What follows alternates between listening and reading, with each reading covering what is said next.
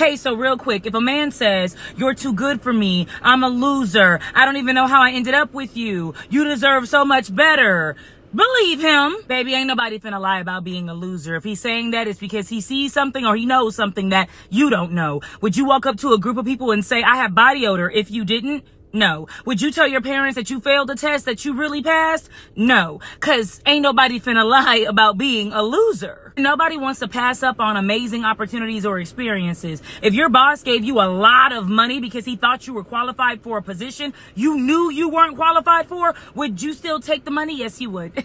He saw the opportunity, babe. He hopped on it. You can't be mad at him. You'll take the money because who wouldn't? But when it comes to meeting the requirements in order to function properly in said position, you're going to have to tell your boss you can't hang because he's going to find out anyway. It doesn't matter if you think that he's qualified. He would know more than anybody if he's up for the job. He's telling you he isn't, so believe him.